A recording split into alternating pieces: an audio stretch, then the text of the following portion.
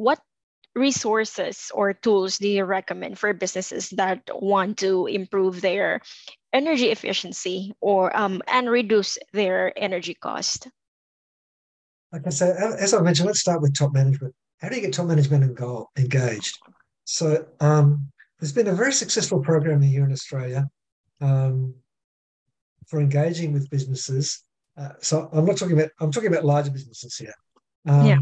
where you do what's called a gap analysis of their energy management maturity.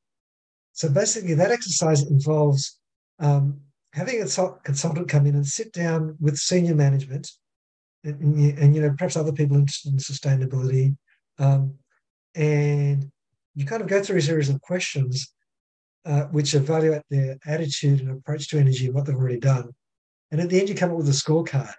And this particular scorecard kind of starts with unengaged, zero, engaged, and Mhm. so on, up to world leading, number 5. Um, and so that exercise, which takes a couple of hours, kind of in a boardroom or a meeting room, uh, has actually been proven to be very effective in businesses realize that actually there is a good opportunity here and we're not capturing it. Yeah? There's also a tool available by UNIDO. UNIDO is the United Nations Industrial Development Organization. They have a simpler gap analysis tool, which I think just has 10 questions. But by kind of having engaging with top management around use of that tool can often get top management more interested in managing their energies, because that's really critical, and being willing to commit time and money to do so. Then once you've done that, a lot of businesses just don't know, as I mentioned earlier, don't know how much energy they're using. They don't know their carbon footprint.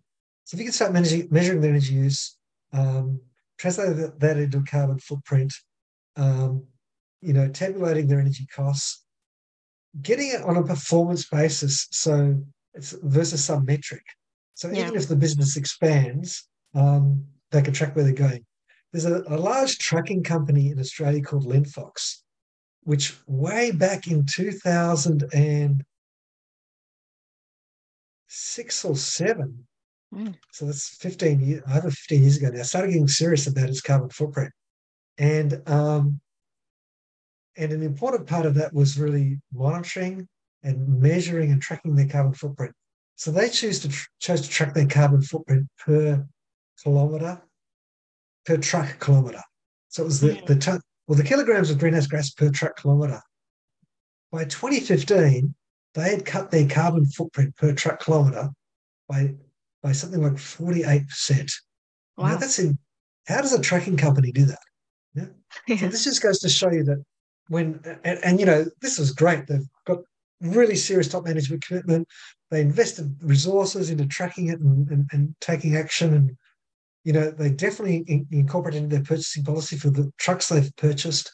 They did driver training, a whole lot of staff engagement around behaviour change, and they got really, really good results. So, but part of what they did was measure it, and then they tracked it, and then they reported it. And it looks great also if they can say, look how much look what we achieved. It looks great in terms of your relationship with your stakeholders and your customers. The Yeah. third bit of advice is going back to what I said earlier, recognize that there is an energy efficiency profession out there. Yeah.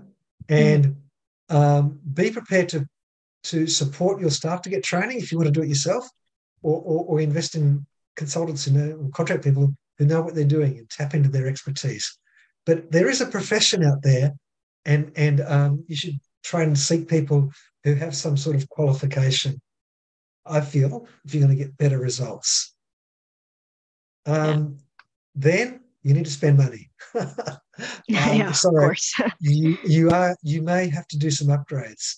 Now, often the best time, and this again comes really linked to your purchasing policy, is often when large items of plant and equipment are at the end of their life and are due for replacement.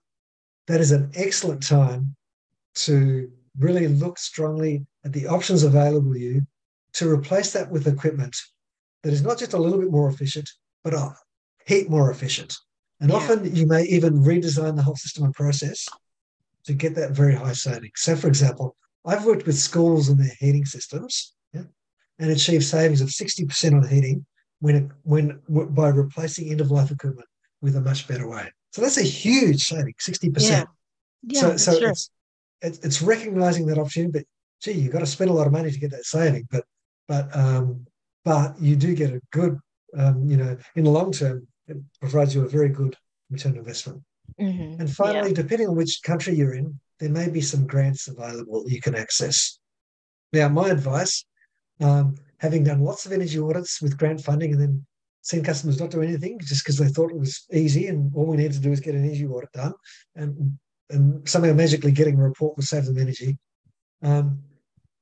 Yeah, if you can get funding, but I would strongly urge you put everything in place before you get that grant funding, because otherwise the grant funding may just not be effective for you. Yeah. Organisations that are good at this, they have a strong top commitment and they put time and money in and they do it.